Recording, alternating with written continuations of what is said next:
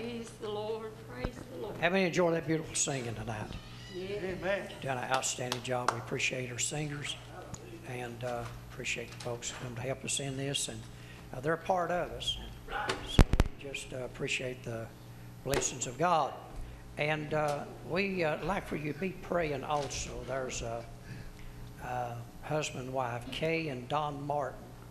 I believe maybe next Tuesday, this Tuesday, Kay is going to have some surgery, serious surgery in Lexington, and she needs a touch from the Lord, and her husband Don needs a touch too.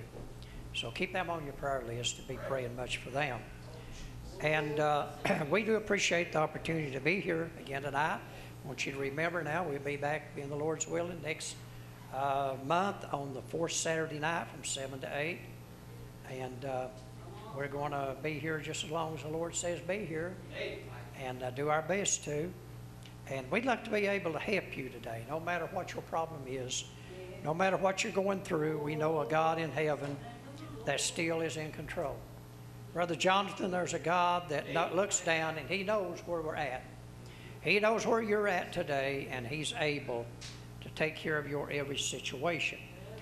I want to begin reading tonight from 1 Peter, just for a very few minutes, 2nd chapter, and we're going to read about 10 verses.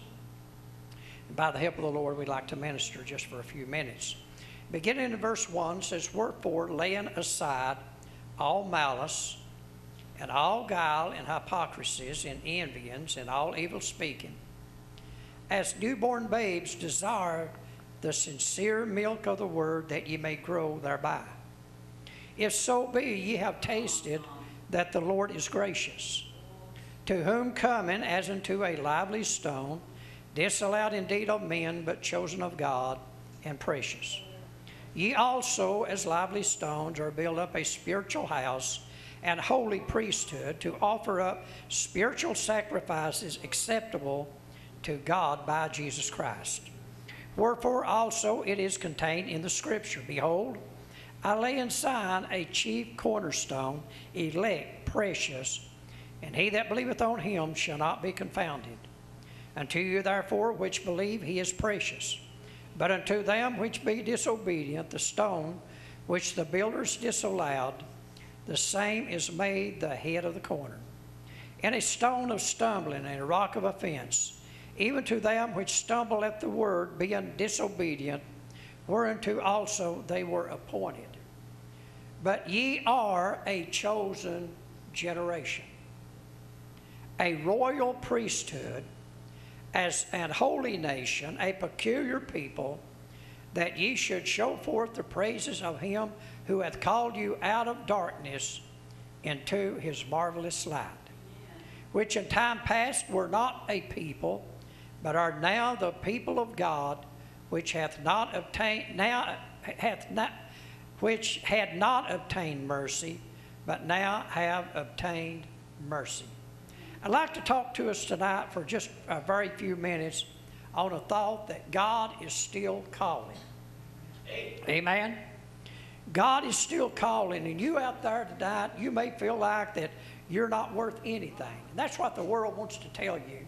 Brother Joe, they want to tell you you're not worth anything. You can't do anything, and they want to tell God's people that they are the trash of the earth. But I'm going to tell you today, the Bible tells us here, we're a chosen generation, a royal priesthood, a holy people, a peculiar people, that should show forth the praises of him who hath called us out of darkness unto his marvelous light. So today, what we need to realize in the day that we're living in, we need to realize that we are something in this world. I think the Christians is what's holding this world together today. You take the Christians out of this world and you're going to be in trouble. There's a lot of trouble in the world right now. There's things going on that probably you would have never thought you would ever hear or ever see. But the thing about it is, it lets us know that Jesus is on his way pretty quick. I don't know when he's coming, Brother Jonathan, but I know he's coming back, and I know that he's coming in an hour that you're not looking for him. But what we've got to do today, we've still got to realize that God is calling his people for a word. We've got a work to do. You've got to work. You may say, well, preacher, I've not got much to do. I don't know what I'm supposed to do. Well, how does God bless you? What does He bless you in doing? If He blesses you in singing, sing. If He blesses you praying around the altar for people, pray around that altar. If He's got you to be a prayer warrior, then be a prayer warrior. If He's got you to be a teacher, teach. If He's got you to be a preacher, preach. Whatever God blesses you doing, then that's what you need to do. And if you'll do what God has called you to do and what God has laid upon you to do, then you're going to find out that God is going to add more to you.